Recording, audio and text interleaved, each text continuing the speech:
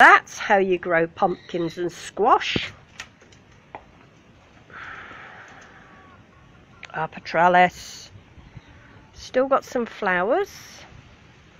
And prickly, prickly, prickly. There is a squash. Let's see where else. We've got one in the... Look, it's even gone down here. It grows an inch a day, I swear. But we have... Oh, there's another one, look, on the inside. Pumpkins, squashes, they're all the same. Look, that's gone wild in there. Let's see if I can come back a bit. My camera battery's dying. Look, it's gone completely wild. But anyway, we've got another one in there. Look. That's how you grow it, look, up a trellis. Yeah. Plenty of flowers, it looks gorgeous, even if it is prickly. And I didn't plant these till too late either.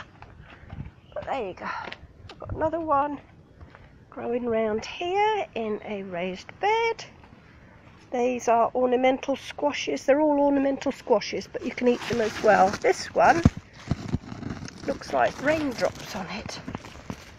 Look, it's not particularly big compared to my hand.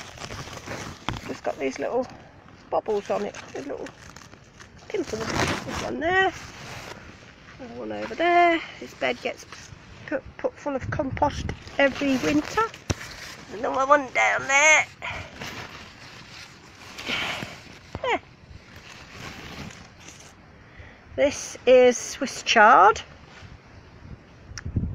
Self-seeded, another good vegetable to grow.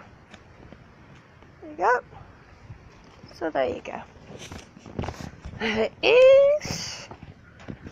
That is the best way to grow pumpkins, all courgettes, pumpkins, squashes of all kinds. Grow them up, otherwise they take over.